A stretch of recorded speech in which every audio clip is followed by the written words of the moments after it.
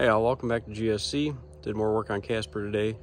Did a billet return block and made it all external and replaced the under intake harness. So I'm going to turn this around because there was no real good way to film it, and I'm just going to explain how we did it, because between my arms and all that crap in the engine bay, there was no point in trying to do an in-action video of this. So we'll turn around, I'll put some pictures of what it looked like when it came out, and hopefully you guys get the gist.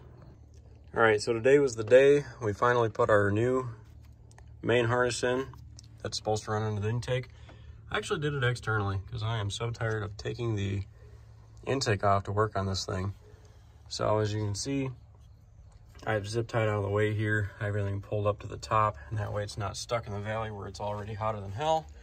I went ahead and zip tied it right here because that was as good a place as ever. I want to get some P-clips, and that way I can really mount it up off these two standoffs. Here's our two weather pack style connectors in the back, and everything there is up out of the way and not touching anything it shouldn't. So new harness is in, the truck starts on a flash and it runs great. I've got a video of it starting that I'll post, and then we'll explain this billet return block.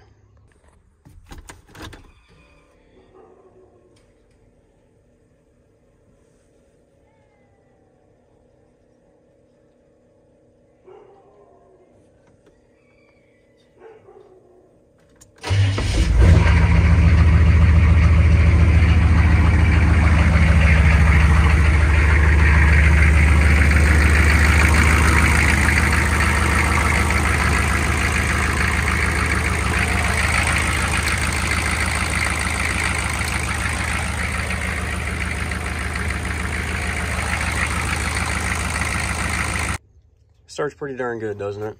And that was with air in the lines, because I actually did both these at the same time. Here's our new return system. I ran it up along exterior here. I capped off my front injectors for the return side. Hard to see. He's capped. That one over there's capped. And our returns actually come off the rear injectors now. And I have that one tucked up under, and they run up to this little block fella down there. So I ran this all externally because, like I said, I'm tired of taking the upper and lower intake out to have to work on this truck. It has leaks. It is a farm truck now. It gets used as such. And when things leak or things break, I much prefer to be able to just go for it from the top side here, get it taken care of, and move on with my day. So here's our pretty new line. Runs across. There is no way to mount this billet return block. I don't really love that. So I just kind of have it chilling back here with the rest of everything, and I have it zip tied in place because that was as good of an idea as I could come up with at the time. So as you can see, it doesn't go too bad being installed like that. It tucks right behind your stock filter head. If you don't have a filter anymore, that works even better. But there's our new injection pump harness that runs around to the back. Got our billet return that runs there, and I ran it all externally. And hopefully this helps some of you guys out if you're doing an external return system and a new intake harness.